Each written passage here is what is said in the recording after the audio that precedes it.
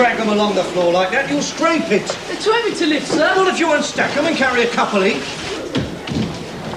Oh, excuse me. Well, you do know how to unstack chairs, don't you? Yes, sir. Yes, sir. Didn't tell him not to scrape the floor, did they? Yeah. Oh, Stu, you don't put butter on hot dog rolls. Well, how am I supposed to know? When have you ever had a hot dog with butter on the roll? All right.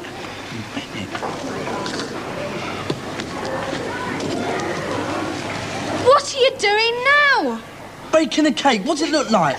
We've done all the bread for the sandwiches. What is it with you? I mean, you don't do the catering unless some of the boys do it with you.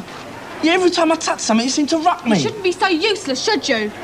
Thanks. Don't be such a big baby. I think I know what Baxter's in another life. Oh, yeah? And geezers who crack the whips, you know, when they're building the pyramids. The slave drivers. Oh, that's the one. Hands off. Harley, one, I'm starving. The sandwiches aren't for the kids, they're for the visiting VIPs. For you? The people who made the decision to throw us in with Brookdale and Rodney Bennett. Are they coming here tonight? Oh, well, let me in the door, let alone feed them. I'll guess a hot dog then. Yeah, you could have half one.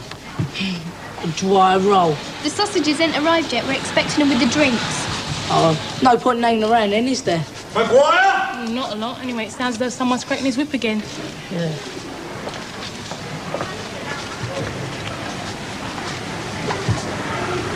Oh, no!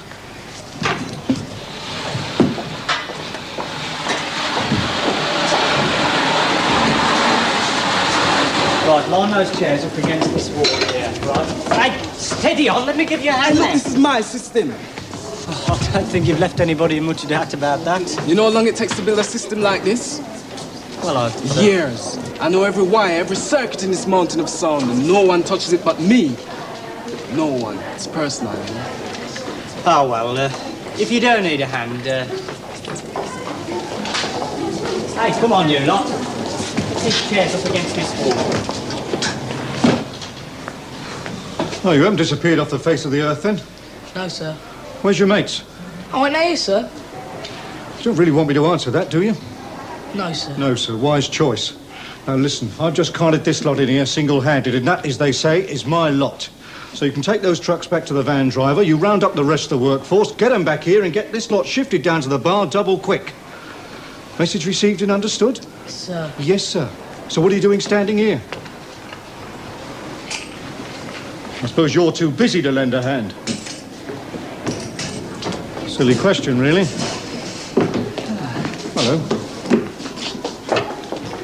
They don't really eat this stuff, do they? They'll shift them soon enough tonight. It's getting somebody to move them now is a problem. Labour problems? Oh, something like that. Here, is this lot with you? No. What do you want? We're from Rodney Bennett, sir. Oh, yes. Where's your uniforms? You ain't wearing them, sir.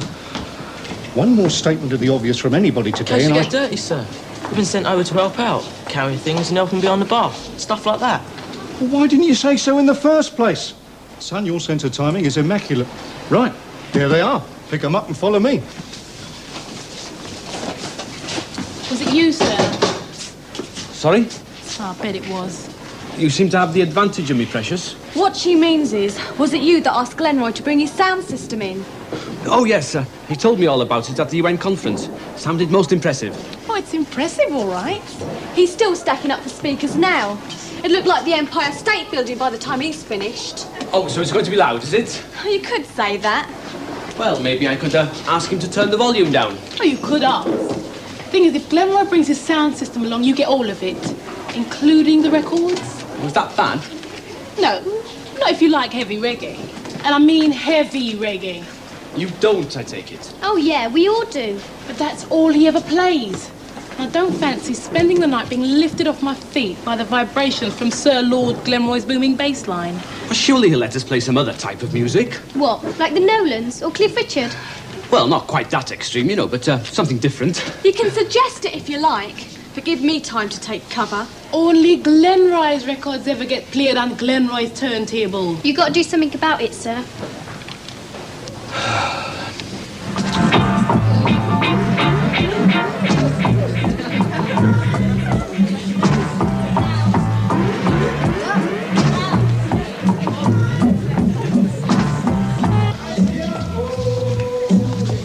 joke.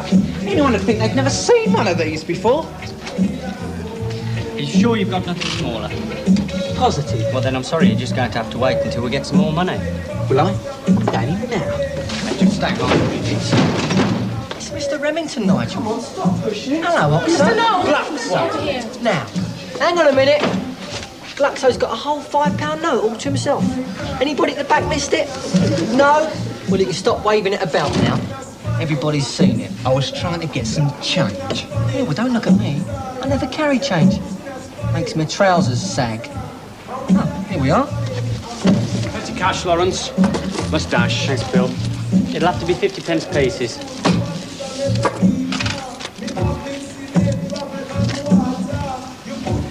I thought he'd never part company with that fiver.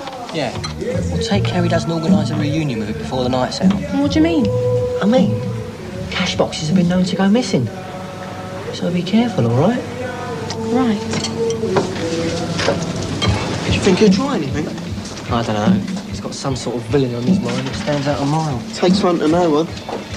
What do you reckon, a fight? No, nothing, no. Well, what then? I just got this definite feeling that Glaxo Remington doesn't plan to go empty-handed tonight. What, sound system? I wouldn't dare breathe on there. Glenn might rip his head off his shoulders. So it's got to be the door money. I don't know, Nige. But just to be on the safe side, mate, keep him under observation in there, right? And I'll look after the door money, yeah? But we'll miss out on all the talent. Nigel, when Jimmy McLaren glides onto that dance floor, mate, there's never any shortage of talent. You should know that. See you later.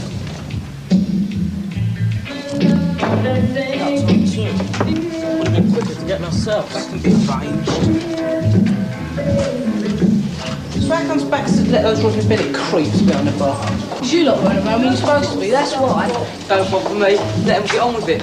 I'd rather go and enjoy myself. You go. I'll stay here. What for? In case anything else needs fetching. But you don't even know if she's coming. And don't say who, you know I'm talking about Jackie.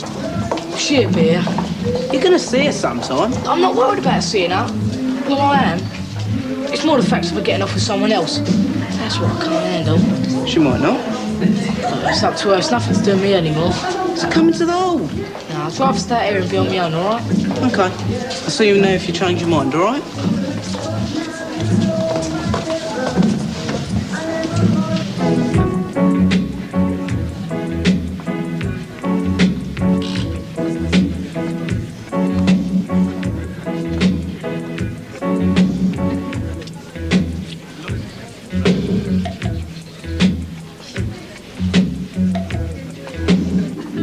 Douglas, I'm afraid we have what the Americans might call a crossed wire situation. Look, I realise now that you'd arranged with Mrs. McCluskey to be our disc jockey for tonight. But the thing is, well, nobody told me, and I've sort of... Ask Glenroy to do it. But why does it have to be me, though, that stands down? Well, if I did approach Glenroy to tell him that his services were no longer required, I think it'd take him the rest of the evening to dismantle his equipment. Yeah, and let's face it, Pogo, compared to Glenroy, this tissue thing won't be able to reproduce half the volume we need in the hall. Whereas with Glenroy, we've got all the decibels we need. Plus a few more for good measure. And Glenroy's got 2 decks. I could use his stuff and we could take turns. That's fair. You really want me to suggest that to Glenroy, do you? You don't fancy taking the night off and enjoying yourself? No, sir. I mean, he wants to practice. He's going to hire himself out as a DJ when he leaves school. And he's been practicing his patter for weeks. And now, here's a song for all you lovers down there in the dark.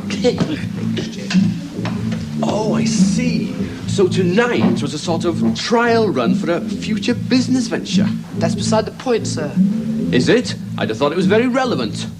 No, sir. What's relevant is that Mrs. McCluskey expects me to do the records tonight. And if I'm not up there doing them, she'll want to know why. Point taken, Patterson. I'll have a word with Glenroy. For the good it will do.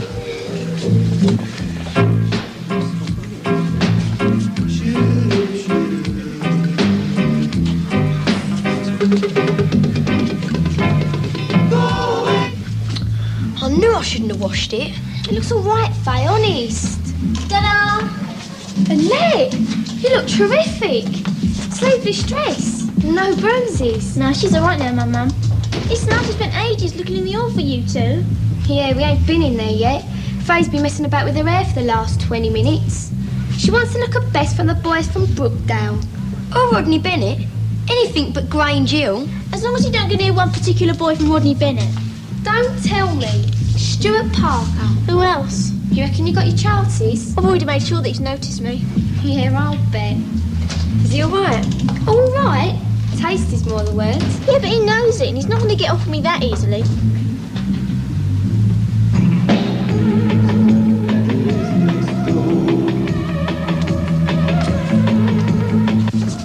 Jimmy, if we move now, we can't foul.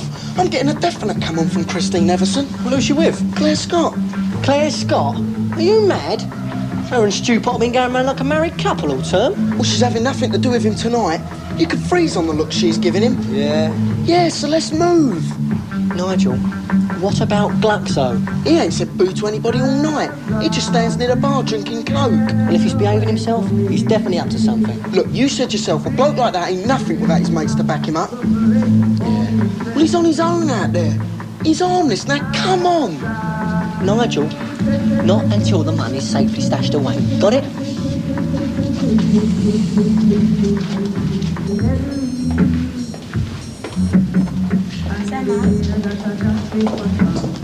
Say something to me. Say something to me. What? Anything. I just want to check the eardrums in one place. Those blasted have existed. Oh, Glenroy does go a bit heavy on the volume. Say that again. Have you been here long? Quite a while. How did you find me? Who said I was looking for you? Oh, I just, I was actually. Kevin said you were here. Oh, did he? Then Kevin's got a big mouth. I knew I should never be talking about you. What are you laughing at? I was only stop moaning, will you? Ask me to dance. What's wrong with you asking me? I thought I just did.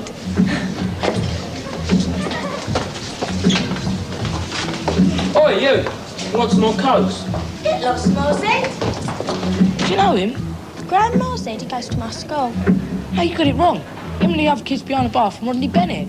The other kids behind the bar are Gavin Cousins, Danny Wolfs and John Ridgefield, and they all go to Brookdale. Gluxo, still at the bar and featuring too much wrong Coke. He go off. Are you going to be much longer? 2 minutes, right? Ain't done sharp shop yet. Suzanne! You look great. What are you doing here? I'll go if you like. You know, it's a joke. Me paying to get back into Grange Hill. I don't need uniform or anything like that, do I, sir? Good grief, it sounds like the end of the world. No, it's only Glenroy. He's doing the sounds tonight. On his own? Oh, no one else is allowed to touch his stuff. No. I mean on his own. Oh, yeah. Completely unaccompanied. But I don't see why that should interest you. Oh, sorry. I'm forgetting my manners. This is Paul and this is Andy. We'll be at college next year. Oh, so you're not going out? No. We had our interviews the same afternoon. That's how we met. You're going to college, Suzanne? Yeah. You realise after a couple of months that the world isn't queuing up waiting for you. Well, this is it. So, it's back to O-levels and revising study periods. Only this time I want to do it. Oh, good for you, Suzanne. Yeah, I missed McGuffey, because he helped. Listen, that Glenroy, do you reckon you could entice him down from the stage? Well, who did the music? Oh, we've got Pogo on the substitute bench, completely his own record collection. It's worth a try. See you later, girls. Bye. Money safely stashed away, is it? That's right. So what was you saying if I asked you for a quick swim around the floor? I'd say no. No. Lovely, lovely. We've missed out on those two now. Terrific. Mr. Knowles, just come with me, please. He went that way, sir. Hey, hold on, what's happening? Sam and so bastard that the kids from behind the bar from Brookdale, not Rodney Bennett. What difference does that make? Makes a lot if they're Gluxo Remington mates, doesn't it? The bar money, Nigel. I didn't think of that. Come on.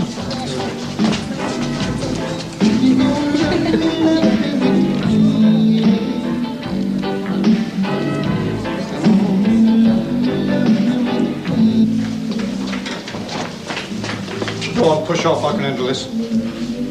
Go on. this all about then? Bit busy tonight, lads. Not really. Not really? Oh, I think you're being modest. They've been in and out of that bar buying fizzy drinks like there was a drought on. You must have been rushed off your feet. We checked the cash box. The takings are definitely low. Doesn't tally, does it, lads? All right, turn your pockets out. You ain't going down my pockets. Don't you give me lip, son! Easy, Mr. Baxter. I've been with them the whole evening. I'd certainly have noticed if they'd been putting money in their pockets. With all due respect, Mr. Keating, where else do you think it is? Come on, turn your pockets out. You accuse us of thieving? Well, I know you're not beyond lying, don't I? Now, make your mind up. You either do it for me or for the police. Oh,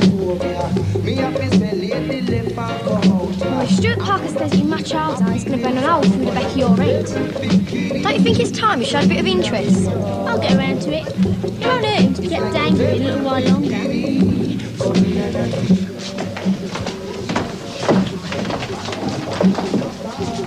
Still don't see why Baxter had to let him go. It wasn't Baxter, it was Keating. Frightened we might start some bad feeling between Grange and them. I stir up bad feeling. They're the ones who nicked the money. You don't know that for sure. They were all searching, none of them had it. They've been in it somewhere. Where? They never left the bar all night. Don't matter where. Most of the bar takers are missing. It's obvious they're involved. Yeah, but it does matter where. Because you've got to be able to prove it. So you tell me where the money is. Glaxo! You say he's been up and down from the bar all night? Yeah. How could they slipped it to him? I mean, Keating was standing there watching all night. Easy. Glaxo buys a drink, right? Gets him a 50p piece. Gets a fiver's worth of change. Keating wouldn't have been up to see what was going on. Not with all the comings and goings and the flashing lights. What are you doing? I think it's time for a little chat with Mr. Remington. Why did they let him go, man? What's tonight, What's going on here? How about a bit of service? I think you've had all the service you're going to get for one night. You've been opening your mouth, right? No, I have. You want to be careful, or you'll go the same way as your mate. Oh, yeah. What mate's that? The one that don't float too well. Here, is that right? I hear they're introducing a new sports trophy next year. The Jeremy Irving Underwater Swimming Cup. Oh, I know this summer. Go on, go. I owe you one, remember? Jimmy the Mug McLaren locked in the warehouse. Now, I was going to overlook that. You know, do my bit for the spirit of togetherness. But that last remark was in very bad taste. I can't overlook that. So, what are you going to do? I'm going to teach you some style. I've already told you about coins making your trousers sag. And when Jimmy McLaren offers advice to someone like you about looking cool, you really ought to take it. Sir? Sir? Seen Glenroy yet? Not quite. Douglas has been telling me about the problem. I don't envy you. Actually, it might be better if someone like you had a word with Glenroy. Oh, no, you have a word with him. You come with me. I'll remember this. I don't care. All right, Pogo, get your stuff together, you're on. Ain't you noticed? It's all gone quiet. She's right. Glenn was waiting to show you how to use his debts. So get a move on. Suzanne, it's a miracle. How did you manage it? Just asked him. There's all of us terrified to go near him, and all we need to do is just ask him. I'm not sure it would have been all that easy for you, sir. I mean, I'm not sure Glenroy would have been that eager to dance with you. Ah, so that's how you managed to lure him from the turntables, eh? Well, can't be in two places at once, can he, sir? Well, and Sue? Yeah, these Pogos at me. Certainly done me a favour, anyway. Well, she's done herself one as well. She's been after Glenroy for ages. Precious. Ah, so everybody's happy. Not quite everybody. You don't think you could work another little miracle, could you? Such as? Well, like getting Stewpot and Claire back together again before they drive us all nuts. Get off! Get off!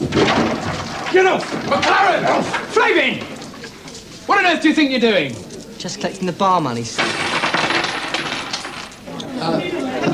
Hi and welcome to Pogo's Ace Disco. And this is the first record you can put down.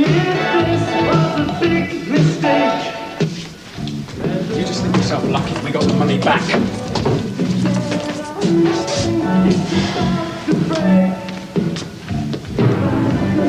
Oh, I don't know what's the matter with me. It's Brookdale boys would have never got past me 2 years ago. The old alarm bells would have started to ring and I sniffed them out right off. Yeah, they had everyone else for them. I wouldn't take it personally. But I do take it personally. And when we did collar them, I handled it badly. I should have known they had an accomplice in there. I just wasn't thinking. All right. No harm done. No, not this time, anyway.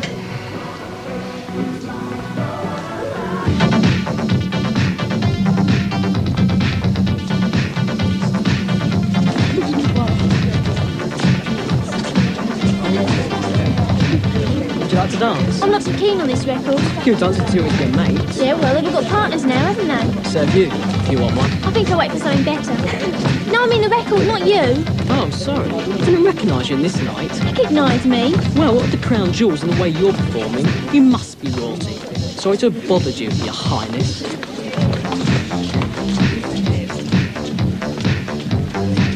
We finished playing Sherlock Holmes yet? Only there's two over there if we don't hang about.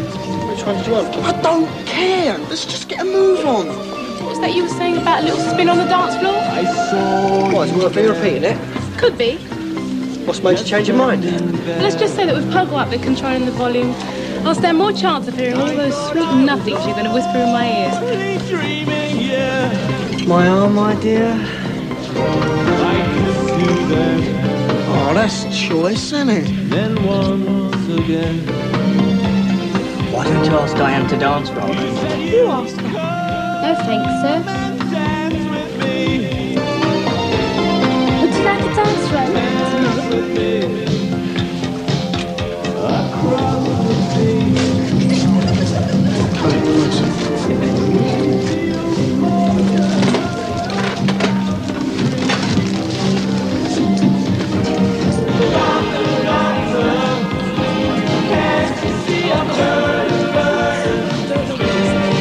Don't think I'll get you dancing to music like this. Oh, wait, I thought Barbara might be here tonight. Do you still see her? Now and again, but Lambeth's a long way, you know. It's not that far. It is tonight.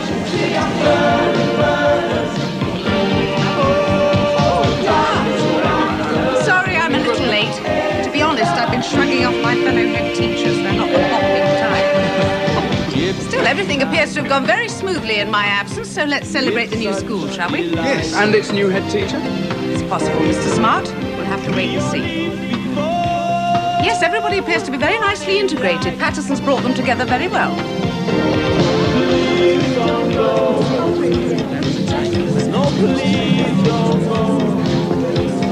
Oh, let's get Mr. Drake, actually. Excuse me, Mrs. McCluskey. Yes.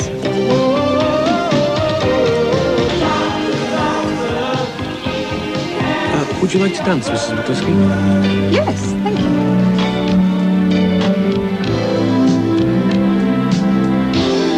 Here's a smoochy record for you. Lovers down there in the dark. So true, funny how it seems, always in time, but never in line for dreams. So where are the rest of the boys? They're in the bar. Lauren, can you come and dance? Come on. Drink?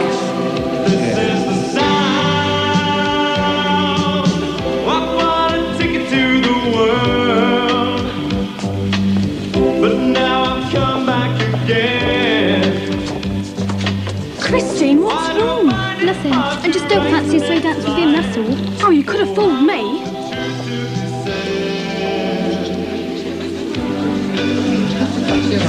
Doing? What? Fancy a dance?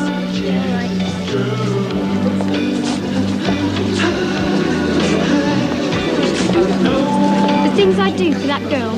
Oh, cheers. Come on. Look, Claire, this is silly. I mean, all over a row about nothing. It wasn't me who walked out. I know.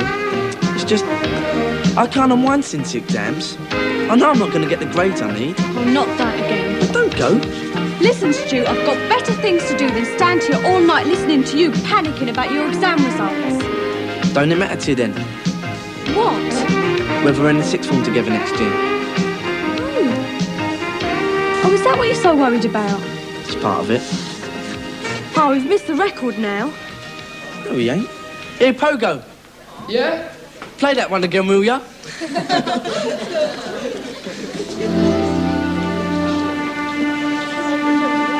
So true, funny how it seems, always in time, but never.